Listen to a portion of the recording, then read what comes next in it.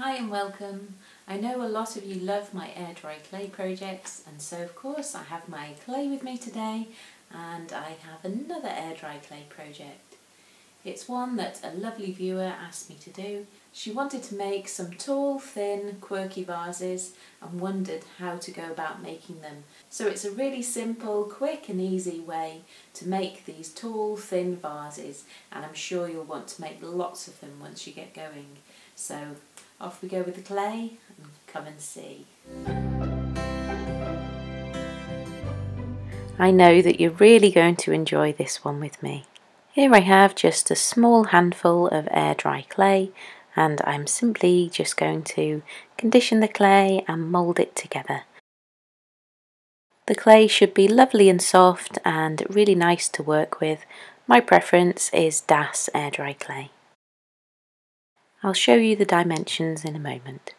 It's always handy to have a little bowl of water while we're working with our air dry clay. We're simply going to roll this little log into a slightly longer log. Just smooth out any sections as you go with just a little bit of water, as I did then.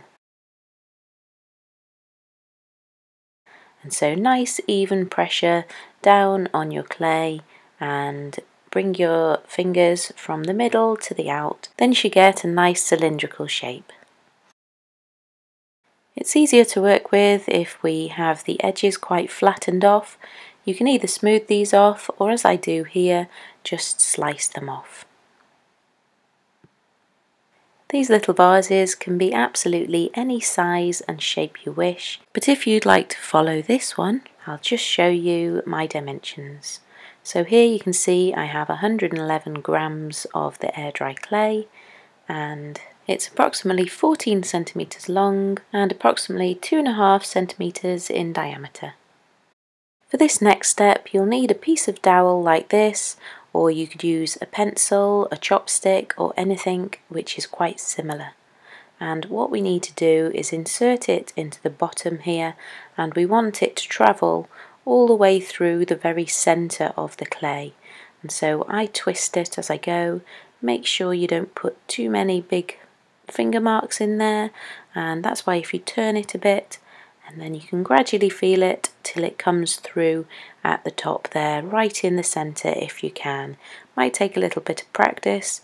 It's a bit like skewering a kebab. So here's a really fun bit. We're going to use that piece of dowel or your chopstick or pencil or whatever cylindrical item you have, and we're using that as a little rolling pin.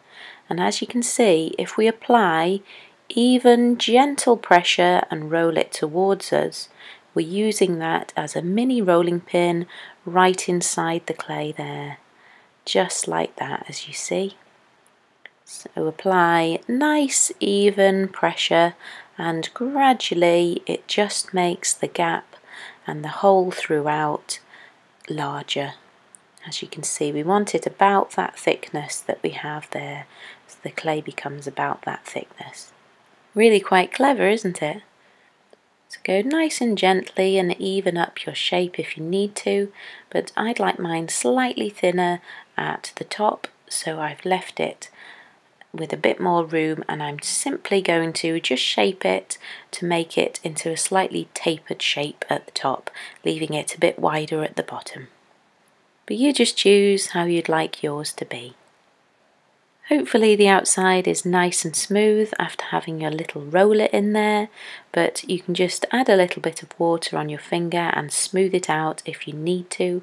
And I'd quite like mine with a slightly bent shape, and you can do it as bent or as straight as you like, and you just use something to hold it in place like this. But I think I'll do this one not too bent, and so they do stand up on their own just like that, and then you want to leave them to dry. Here are two more that I made on a slightly more rustic side, but what is quite nice is if you add two of them together and you sort of like push them into each other so they become one, and then you want to just hold them up against something on the side. I changed that for my jar here as it's the right height, and you can also add something in to give a bit of structure on the inside. I then just leave them to dry to firm up for a little bit, so this one has firmed up nicely and I can hold it without it bending all over the place. And so once we get to this stage, we want to have a little bit of extra of your air dry clay, and we're going to make the base of the vase. Because I dried it up on the base is actually still a little bit damp, so I've added just a little bit of water, or you could add a bit of air dry clay slip, and then I'm simply adding some fresh clay to the bottom and moulding this on.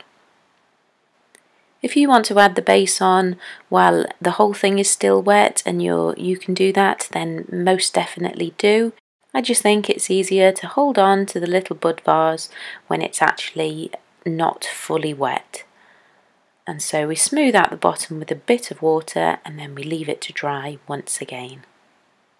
These ones are dry now, and as I said, they're a little bit more rustic, and if you don't want them so rustic, what we can do is add in some of those gaps there. We can just add in a little bit more clay, and so I just add a bit of water and then I'm going to blend some of the fresh clay onto the dry clay, and it attaches that way if you add the water.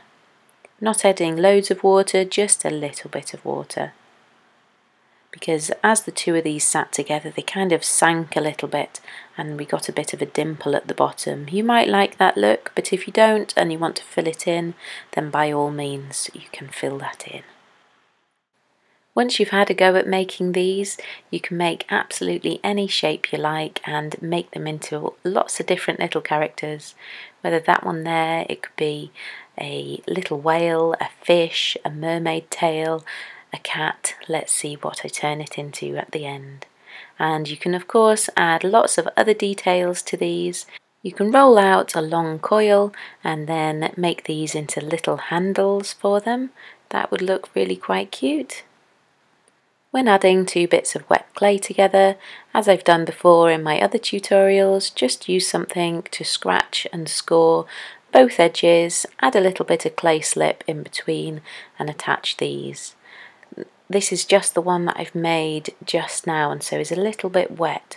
Maybe I might be better leaving this one until it's dried a little, so I've done that and I've rolled my little handles a little bit thinner actually and cut them out again.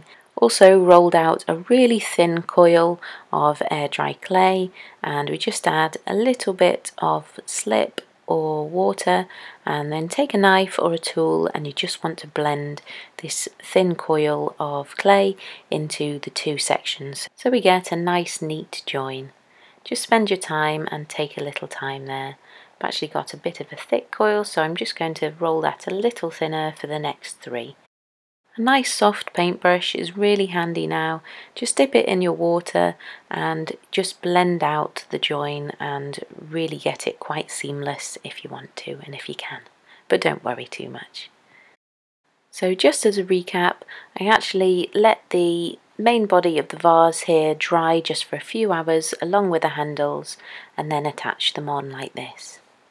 And then I stood them up and let them dry, and you can do so many different shapes. They really are great fun. Then once they are fully dry, take the finest of sandpapers, take them outside and just give them a light sand. At this stage, if you want to add a sealant you can, if you want to add gesso you can. I just find with gesso it leaves some brush marks behind. So here I'm just going in with my white acrylic paint and just a little bit of water to thin it down so that it absorbs slightly into the clay. But you can seal them first with something else if you prefer, as sometimes I use an acrylic medium to do this. This one's going to be a white base, so I'm painting it first with white, but I've got a few that I'd like to make grey first, so instead of going in with white, I'm going in with 2 or 3 coats of grey base coat, which is just grey acrylic paint.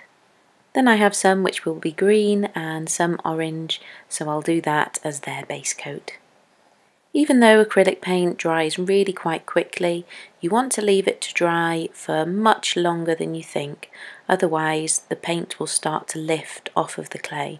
So the trick there is to just make sure you dry it really well, leave it for much longer than you think, and then you will be able to touch it with your fingers. I'm holding it here at the top and the bottom just to help with this, and just make sure you don't touch the acrylic paint with sticky fingers, otherwise it lifts a bit like that. And I touched it before it was absolutely dry, and so the paint did start to lift a little bit. So as I say, just make sure it's fully dry, and then you will be able to hold it. And so I've started to add my little details now. Just got some green acrylic paint and a really fine paintbrush. I have paintbrushes in 0, 00 and 000, and they're really handy for doing this kind of project. I've let this dry fully now, and I can move on and paint the back side of it so that I can hold on to the already painted bit. So just make sure that you add a lid or some cling film, as I have done here, to your paint to make sure it doesn't dry out in between. This is just a really simple little cute leaf pattern, and just to make it a little bit quirky, I've left a little oval here and I'll add a little cute face in between there.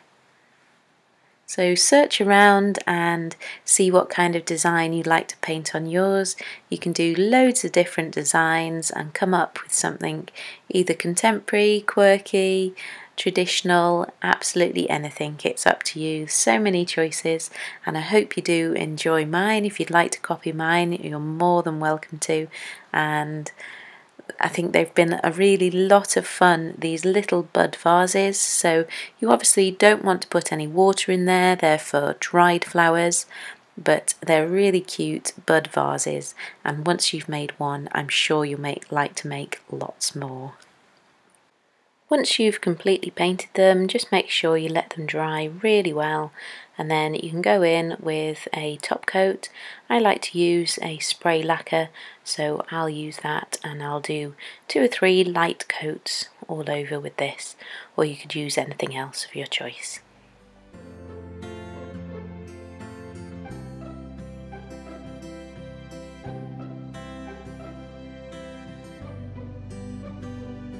I hope you really enjoyed that. I love everything to do with air dry clay projects, and if you have any questions, please comment below, and if you have any suggestions for anything you'd like to see me make, also please comment below. Thanks for watching, and I hope to see you again in the next video. Bye for now.